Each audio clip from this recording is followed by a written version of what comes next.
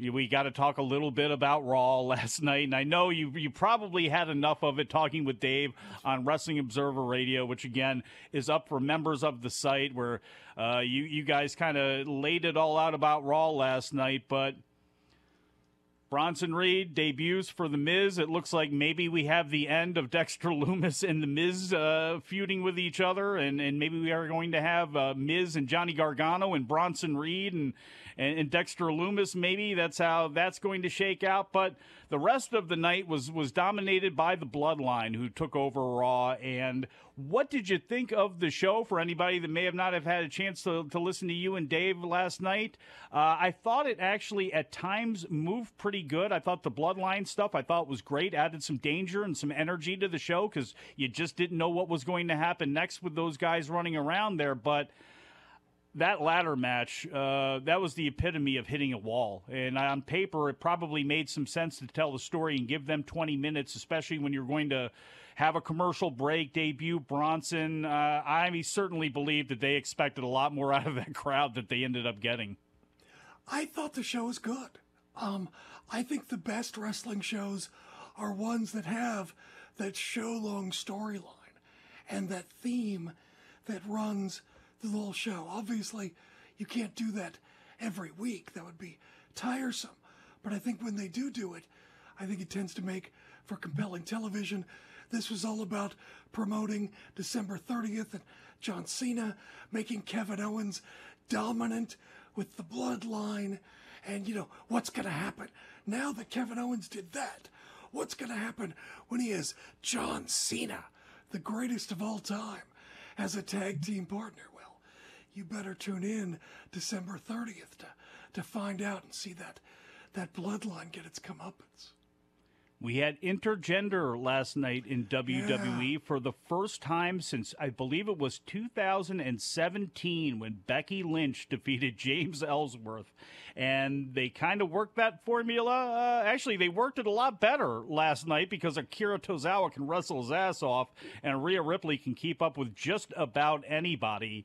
And I got to be honest, I got a huge kick out of that. And obviously, they worked it in a WWE style. There were no punches from Akira Tozawa to Rhea's face. It was a lot of dodging what she was doing, reversing what she was doing, and using wrestling moves. But I know that's a very polarizing subject in a perfect world for me. I don't know. I don't love it on a major level, to be honest, and I know I'll get probably burned for that. But I like women's sports. I like women's wrestling. I like light heavyweights. I like divisions on things. Maybe it's because I grew up a boxing fan. I don't know. Got used to all that sort of stuff. But, I like having weight classes and all that sort of stuff, because to me, as long as you're taking it seriously, it can work.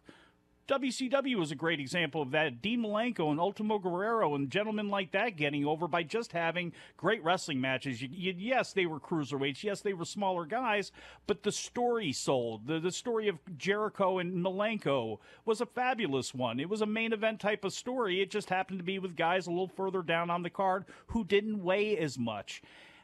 What did you think about WWE and the way that they did that? And can you see them maybe dribbling in more in this type of style? If I'm Ali, Mustafa Ali, I'm thinking I'm next to lose and get beaten by Rhea Ripley, because he's next on the bottom of the booking pecking order. So if I'm Mustafa Ali, I'm thinking it's probably just a matter of time before I'm in the ring losing to Rhea Ripley. Did you like how they did it, though? Is that something you could see them doing more of? It's a show. You see Black Widow in the Avengers beat up guys. I just sometimes I don't like the idea of, if women, I don't mind. I'm not like a male ego where it's like, oh, I'm offended because Rhea Ripley beat up a guy and that's unrealistic. I just don't like the idea of a guy's hitting a woman because it puts me in the mind of domestic violence. But her pinning him in a wrestling match, I don't have a problem. There's the music, folks. That was about all that happened on Raw last night, too. We got a pretty good main event, obviously, with Kevin Owens and all that. But I'll touch on that when we get back from break. Wrestling Observer Live.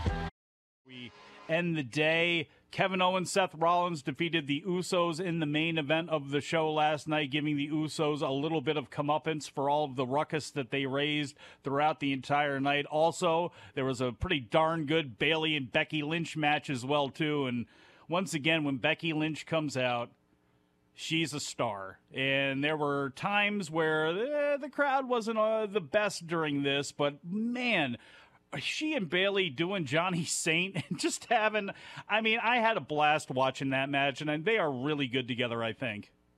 Yeah, I thought that was great that the announcers actually mentioned that.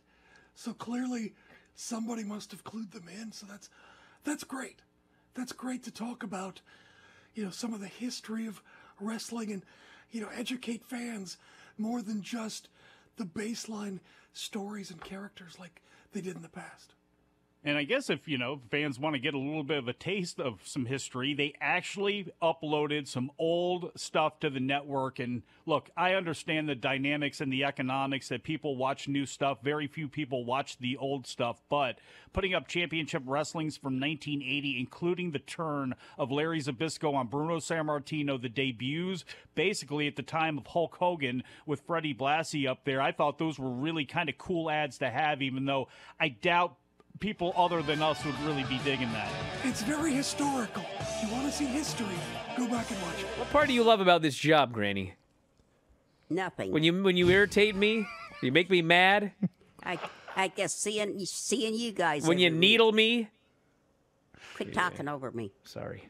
If Granny, this person asks, could leave only one thing in her will for Brian,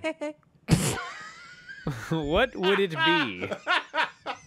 Rufus versus Roman Reigns, 2016.